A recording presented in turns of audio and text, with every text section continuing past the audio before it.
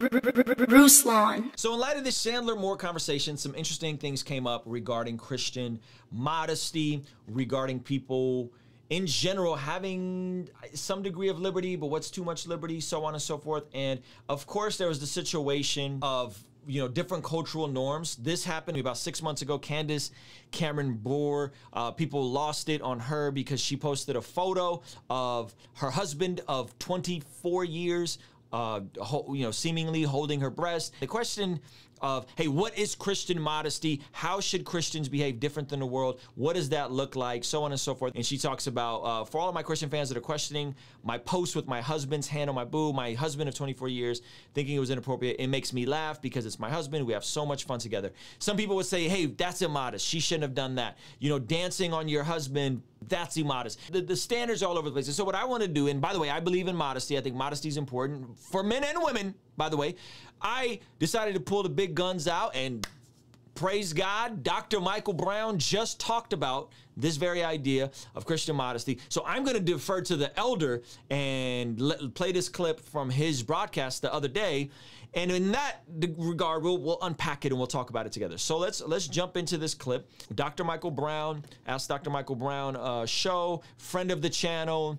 Let's unpack. How can we address modesty and how Christian women dress, including swimsuits? They don't want to hear about it because they are free in Christ to do whatever they want.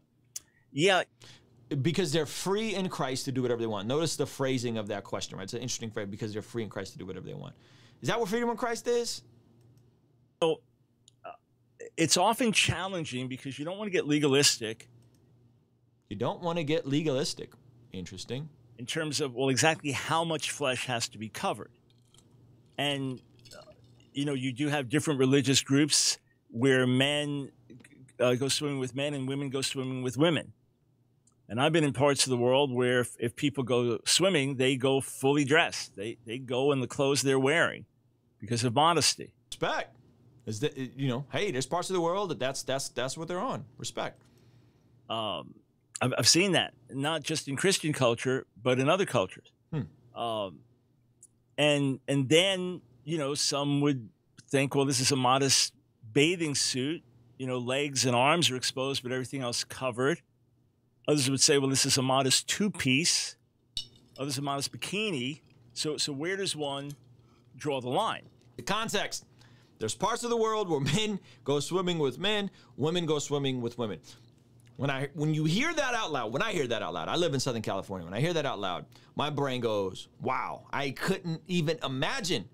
I couldn't even imagine that there are parts of the world where if you want to go to the beach, all the dudes go on this side of the beach, all the women go on that side of the beach. And then he says, yeah, and then there's, women who wear a one-piece, then there's a two-piece, and there's a bikini. Where do you draw the line? Where do we draw the line? This is the question with modesty. I remember, on a few occasions, teaching on holiness in the midst of beach culture. I'm in Southern California, so this is speaking directly to me.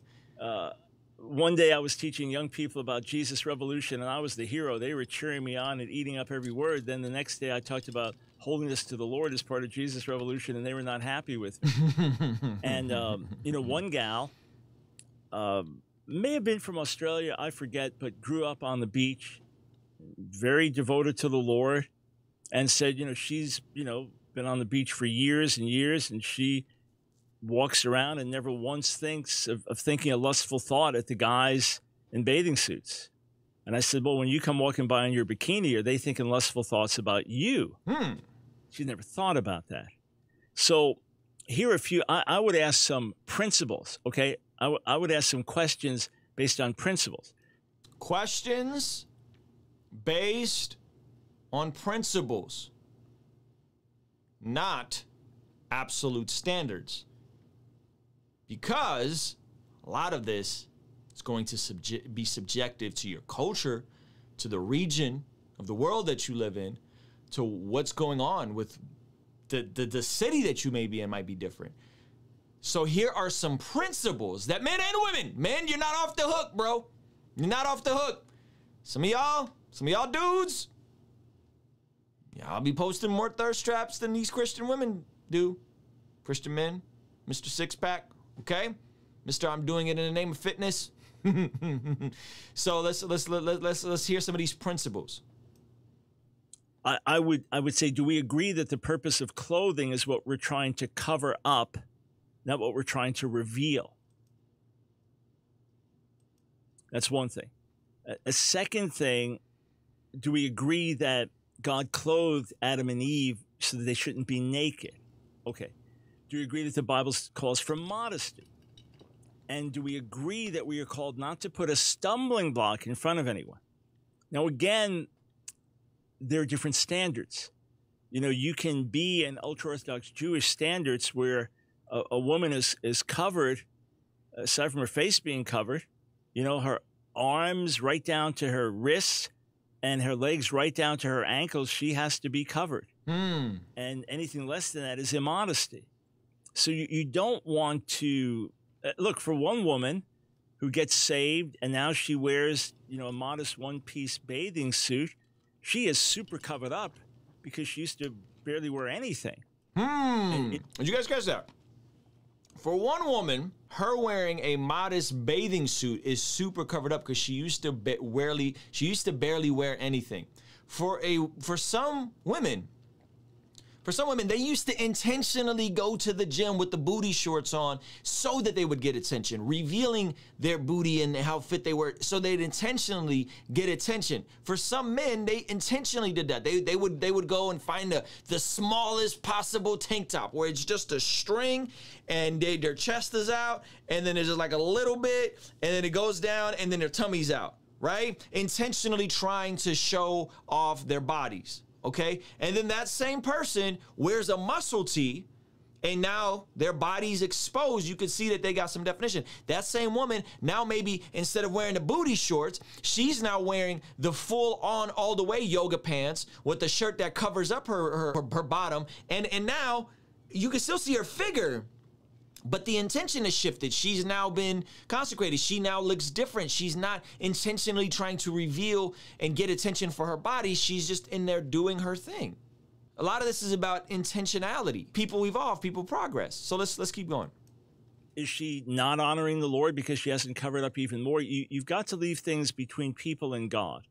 You've got to leave things between people and God. Dr. Michael Brown said it. I didn't say it. Don't you come for me in the comments section. He said it. Dr. Michael Brown said it. He's smart. He's way smarter than me. He got like a doctorate degree and knows the original Hebrew and Greek and the Bible.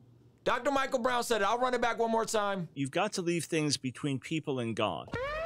And what you have to do in your own life is say, okay, if I'm going to stumble in this environment, or if I think I'm going to cause someone to stumble, then I have to dress differently. Or I have to avoid certain environments. Or I have to avoid certain heat, man. This man is just full of gems. Let's just run this back. Or I have to avoid certain environments. Some of y'all need to avoid them all. Some of you fellas, you can't go to the gym and maintain unlustful thoughts because every girl that's walking by in just regular workout clothes is causing you to take 25 glances and gawk at her.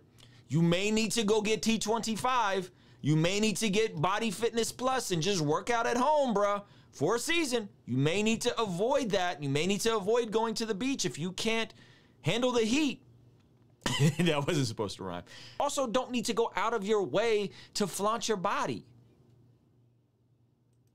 But I would just encourage people, say women, because guys tend to be more lusting after women with their eyes than the reverse. I know the reverse happens, but it tends to be more, men looking at women and women making themselves attractive to men. I just ask you, are you putting a stumbling block in front of your brothers? Well, that's for them to figure out. No, actually, you're called not to put a stumbling block. It goes both ways. It goes both ways. Some of you guys got to avoid some stuff. Some of you guys need to not flaunt your bodies. Some of these dudes out here, y'all be doing a little extra stuff. You got to leave certain things up between people and God.